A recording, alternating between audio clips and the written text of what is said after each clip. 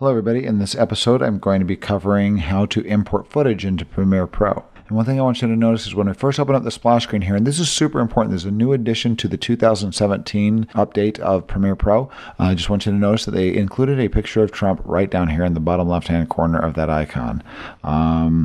Okay. Anyway, so we're going to go to new project here. Right now I'm just going to go to my desktop so I can just start importing footage. I'm just going to save a project on my desktop, which I normally don't do, but I'm just going to do it just so we can start here. Call this import project. Okay, and once we open up our project here, we've got our project window down here. And this is where you import media. Let's go over media really quick before we actually get into the Premiere Pro thing here. I'm going to open up my project. I'm going to open up my hard drive here. And this is an actual external hard drive. I kind of recommend if you're editing on a system, you can use your system and work right and transfer files to the actual computer that you're working on.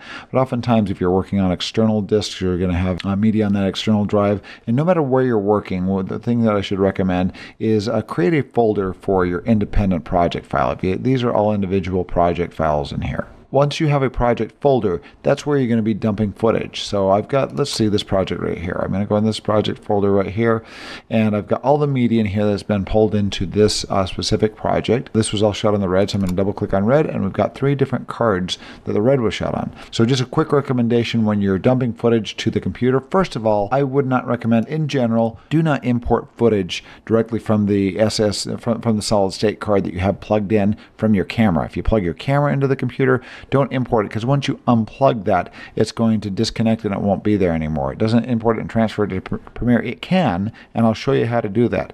But just keep in mind that just simply importing it doesn't bring it onto the computer. So I would recommend, unless you're in a hurry, don't import the footage directly from your SD card. First of all, transfer it from your SD card. So your solid state card, if you have a camera card like a red card or a compact flash or an SD card or a micro SD card, plug it into your computer, transfer it to your computer, and then import it into Premiere. So everything's on your hard drive in the proper folder in the proper place. This red footage has been imported from the solid state cards and is now on my hard drive. And notice what we've done here. Under this first folder here, I've got Lonely Night, I've got red, which is the red camera footage, and I've got card 1, 2, and 3. So these cards are named after the order that they came in. So I got card 1, and I just grabbed all the footage, everything. In fact, I didn't dig into these folders and find the footage and transfer the footage off. What I did is I just opened up, this is what it looked like on the solid state card. I just did a Control A to select it all, Control C to copy, and then went into my card 1 folder and Control V and pasted everything off. And that way I have the entire card there, the entire structure of the card. Don't go through and start grabbing files and moving over individual files. Just grab the whole dang card, transfer the whole thing over the way it is, because Premiere figures a lot of that stuff out. And sometimes there's just some important metadata in some of these folders that you might need later on down the line. So I've got 3 cards here. Okay. And do not change any names of files on these cards here. Don't go inside these and say, oh, I want to name this shot because it's that shot or whatever. You can do the renaming in Premiere. Make sure you do the renaming in Premiere and leave the original file names alone and the original file structure alone as well. Because the renaming can be done in Premiere, and then especially if you go into color correction on something like DaVinci Resolve, it needs to be able to reference those original file names to relink all your footage through what's called an EDL. So just trust me, transfer the entire card off, put it in its own card folder, card 1, card 2, card 3, and transfer it all off into that folder. Now I want to introduce you to a quick little item here as well. If you are in a hurry, if you're out in the field and you're trying to edit and you don't have time to transfer your footage from your card, you can start editing directly off of your card. And in fact, Premiere has a nice little option here. If you go under File and go to Project Settings, under Project Settings, you'll find this Ingest Settings right here. You click on that and it brings open this tab with Ingest Settings. You can check mark this that you're going to ingest your footage. That means transfer it over to your computer. Say ingest this. You can select this and say copy the footage that I import. And then you can tell it down here. We'll go through these other items later. Transcode, create proxies. I'll have a special episode on this. But right now, if you want to copy, so the scenario is you come back with your camera, you plug it in your laptop and you want to start editing immediately, but you want it also transferred to your computer. You choose copy, you plug your camera card into the computer, and then you tell us where you want to save that footage to. You can choose a location or do the same as a project. If you have a project folder, you can just have it there, or you can make a specific folder by choosing location and finding that specific folder location that you want to create, and it will import it into that folder. Right now it's just same as project, so it's going to put it on my desktop. So now you hit OK, And then if you start importing footage here, any footage that you import, it will immediately put it into your project window, and you can start editing with it right off your solid state card, right off your camera card while it's transferring. And it will actually pause the transfer while you're editing, and then it starts transferring, and then it will stop transferring. And so it never slows down your editing, but it will keep transferring the footage while you're not doing anything. And you can get a quick timeline done. Then by the time you're done and it's through transferring, you can eject that card from your system, and all that footage will have transferred over to your computer. But if you have time, I would just recommend transferring your footage, all your footage, to the hard drive that you're working off of, and then import it into Premiere. And now let's start going over that. So sorry about that little tangent there. Okay, a few different ways of importing. First of all, this is probably one of the more simple ways. You have Premiere open here, and I'm going to click on my folder, and you have a folder. If you're on a Mac, you do it in your Finder, and you have your Finder open in front of this window. I'm going to kind of move it to the side so I can see my project window here. Then if you need to import footage, right here, I'm going to go to some 5D Mark III, some DSLR footage. I'm going to go, and actually I could just grab this folder right here. I know I've got media under this 5D Mark III folder. What I can do is I can just grab this entire folder, drag it over, hover it over Premiere, and drop it. And when I go back in Premiere, it's going to bring up this little information and tell me that some file format is not supported. It's some CTG file that's on the DSLR camera. That doesn't matter because it will import the footage. Even though it brings up this error message, it did import the footage that Premiere supports. I'm going to go under my arrow here and arrow this down, and it maintains this file structure that I've just imported as well.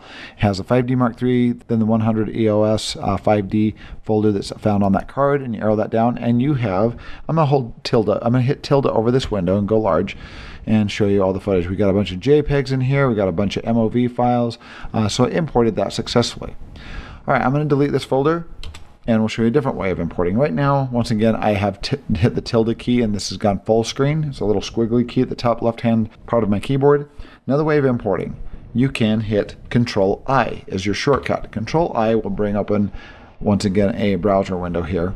Now we can navigate and find what folder we want to import. I'm going to select my Mark D, and you can go in and find individual files, or you can just import folder. I'm going to hit Import Folder, and it brings up the same error message. Now, one thing that happened here, I hit OK. One thing that's happened here is it has opened up a media encoder. And what it's doing is it's assuming that this hard drive that I just imported off of is probably like a camera file. I did not turn my ingest settings off, and it is opening up media encoder, and it's going to be ingesting all those files to my desktop. There it goes, and now I got a whole bunch of crap going to my desktop. Look at all this crap adding to my desktop. So that's one thing you got to be aware of. I'm just going to hit stop. Say, would you like to finish? No, I don't want to finish this, the ingest. I'm going to select in here, hit Control-A, and delete in Media Encoder and get rid of that. So just be aware of that. It's going to send that job over to Media Encoder to do, and I did not turn off my ingest. I just want you to notice that if you don't turn off your ingest, it will do that. But it did import this folder, same folder structure with all the JPEGs and movies, MOVs in it. I'm going to delete that. I'm going to go to File, go to Project Settings, Ingest Settings, and uncheck that. So kind of important if you're just importing stuff off of your hard drive and you don't want it to transfer it to a specific location. That's really so if you plug in a camera card and you want it transferring while you're editing. All right, yet another way of importing. We showed you the Control-I method, we showed you the drag folder method, and the other method is just simply double-clicking in a blank area in this project window. And it brings open the same import window, and there you go. And then you can navigate and import the footage. Okay, now for media that has a little bit more complex file structure, something like a Red camera or Alexa camera or Canon RAW footage, what it's going to do, let's go into this Red folder and show you. It has now, especially Red cameras that shoots their footage in what's called FAT32 format. They format their cards in FAT32, which only allows up to 4 gig increments. If you have a file that's longer, than what would create a 4 gig file, what it does is it creates more than one file. It'll keep generating all these files and then put it in a folder. And when it finishes this one, it plays on to the next one and on to the next one and treats it all like it's one clip. These are actual files here that are notice this, it gets up to almost just under 4 gig, and then it starts a new file. So just so you're familiar with that, each folder here on a Red camera represents a clip, even though it's like 3 different files in here. That's the beginning clip, that's the intro clip, and then it's got the first amount of the footage, and then the second amount of footage there, and it's got it in 3 different files there. And this actually reads as if it's one single video clip. So if you grab one of these and you drag it in, and you drag it into Premiere, what's going to happen is going to give you the error message, of course. You arrow this down, and notice this kind of freaks out a little bit. It brings in your clip 1 and clip 2. It doesn't read it as if it's one clip. So what you need to do for more complex file structures, that's what the media browser is for. And this can actually be used for importing anything, for importing audio, video, DSLR footage, anything. I kind of like the folders and just the direct import for the less complex file structures. But for red footage and raw footage and other types of clips that have a lot of metadata involved with it and raw footage involved with it, I like to do everything through the media browser. So under the Media Browser tab, we're getting out of the import window here and going to the Media Browser. And by the way, the shortcut for the Media Browser is, so let's go to our project window first of all, Shift 1. It's actually Shift 8 down the timeline, or down your numbers on the top of the keyboard. Shift 8 will jump to your media browser. Now I'm going to hit tilde over this to go full screen. And over here it will show you can actually add favorites by right-clicking on them and add to favorites. So I'll put it up in your favorite location up there if you visit a location quite often. But you'll notice all the hard drives that are attached to the computer here, and also any network drives that are attached to the computer. I don't have any network drives here because I'm at home, so come visit me. Just kidding. No, don't.